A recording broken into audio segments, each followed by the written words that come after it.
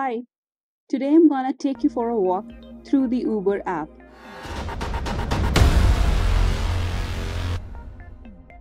I will be recording my screen and sharing my observations from a slightly unique perspective.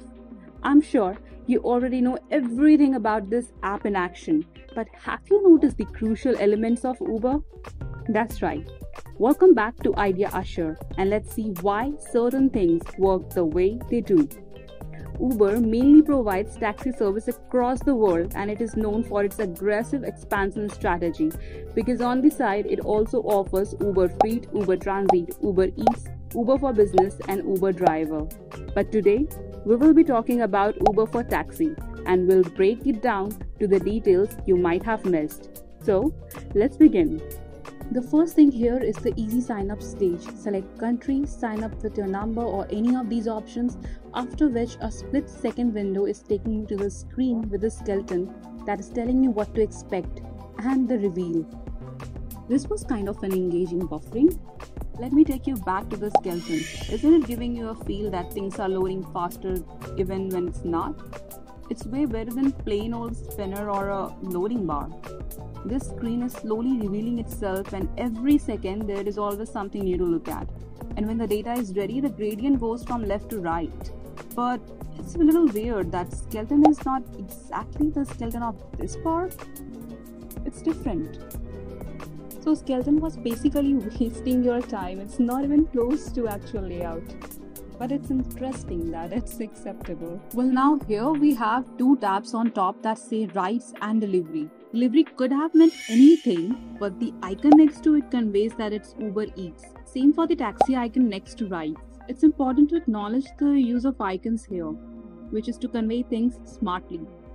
They could have opted for text entirely, but it would have required extra space. So icon here is saving the space and stating the purpose with minimal effort.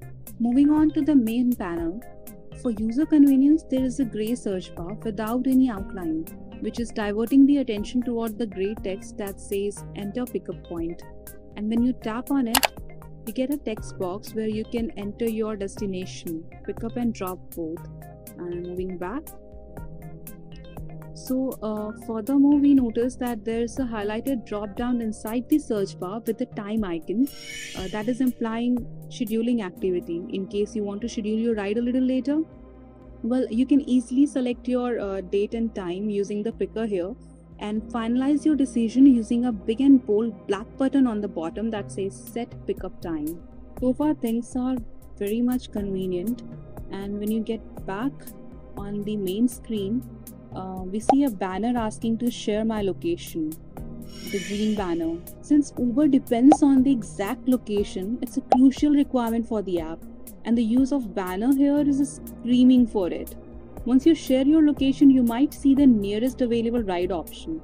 So overall, this feature is here for like the search bar and the banner. Quick action for user convenience of booking the ride. Next we see is the suggestions.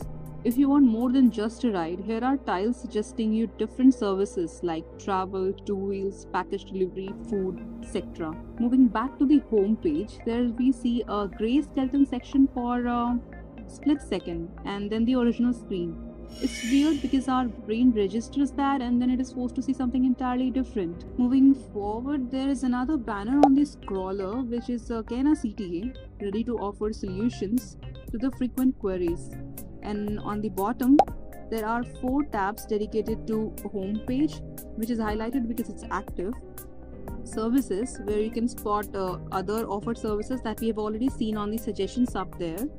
Activity, that will keep the tab of my daily and past dues, and the account tab where I can manage my account and other settings, check available promotions, my wallet, Uber support, etc. This app is providing easy navigations and smooth user experience with a clean interface. Now let's request a ride to check more details in this app. Here we get the drop down menu on top to switch the rider, which is a convenient option. And then we can enter the pickup and drop location. So the first thing I see is the map with those location and the route in between highlighted in black. You can expand the map, navigate and zoom in And another thing to note is the wait time. Here we have 1 minute wait time in case my ride will be Uber X, which is the default selection. I can literally scroll down to pick another options among the vehicle categorized based on recommendations, popularity, economy, premium, etc. You can also check the number of people allowed for that vehicle right next to the name, and additional details underneath like extra legroom, pet allowance, professional driver. Is it? I mean, who will drive the other cars? Kidding. Anyway, you can check the prices of the rides next to the name, and the timing here represent the wait time for that particular ride. So this is the better option for the user engagement. I mean, it will keep user in loop. So once we select the vehicle, we get option to select the mode of payment, and a big bold black button to confirm the selection, and a small gray button with an icon to schedule the ride. Also, take a look at how the lines to the destination get drawn and redrawn to show you that it's actively finding the best path for you. Once you select the car and everything, the map zooms out a little bit.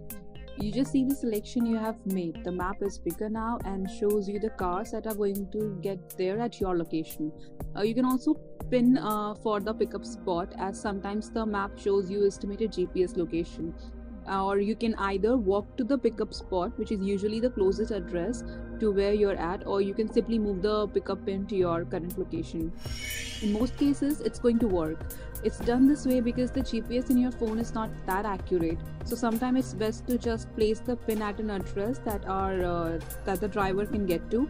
But I'm going to select the option from the scroller here and confirm the pickup. And that starts the payment procedure, where I can add the payment mode, which is in my case it will be the cash. So obviously now we'll proceed to the next step, which is to confirm the fare. So now when payment is complete, notice how it zooms in on your destination first and then goes back into your own location where you are right now along the route that you're going to be traveling. This is designed to keep you engaged because you're waiting for the driver to respond to your query. So instead of being just a boring loading screen, it shows you the path that you'll be traveling while it's searching for the driver. Notice how it says when the drop-off will be on the bottom in the blue, even though it didn't find the driver yet. And only one of those 3 lines is being filled, showing you like the progress is almost there. Like it's just the last final step, even though it could have been just one long process bar. This is making you feel like it's happening faster than it is. And when there is no driver for a while, the map zooms out and shows you a couple of different cars. And usually these are not real. They are just designed to make you feel like the driver is somewhere nearby and we are going to pick you up or pick one for you right away. And because it took a minute to get all that, it zooms out the map again to show you that maybe a car from different spot is going to pick you up. And it updated the time to be 1 minute later, but then we have a sound and pop-up that shows that the driver is on his way.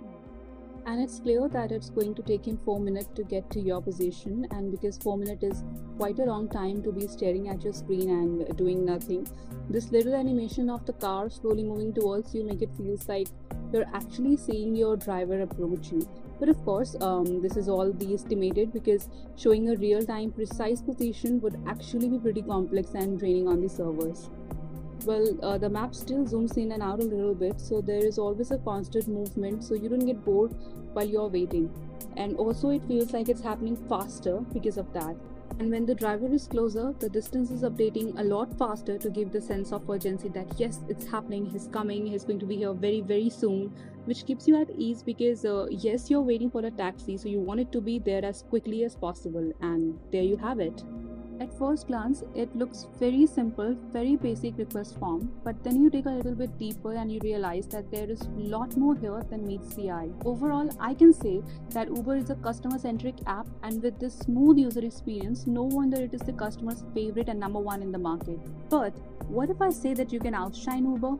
Now that you know all the unique pluses of Uber, you can definitely plan something to shadow it.